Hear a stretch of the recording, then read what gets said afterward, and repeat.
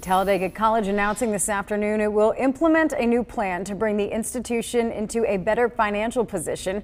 WVTM 13's Sherry Falk is joining us with more on how the college is trying to move past some financial decisions that have put them in kind of that tough position, Sherry. Yeah, Brittany, the college's interim president, along with the chairwoman of the Board of Trustees, delivered a State of the College address today after some recent concerns over the college's financial status. Now, back in June, there was an issue with employees not getting their paychecks on time.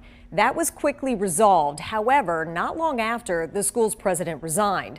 Then in July, the HBCU announced that it did a financial review and decided, among other moves, to discontinue its women's gymnastics program, saying that it does not have the resources needed to support it.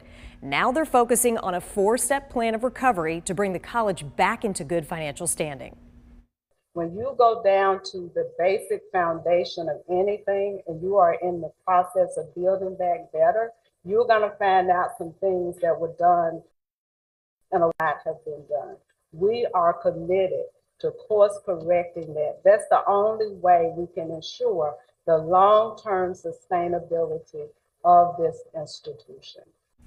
The school leaders say the financial issues stemmed from the decrease in enrollment over the past 3 years, and they will now focus on maintaining financial integrity and stability, academic excellence and accreditation, as well as recruitment and retention.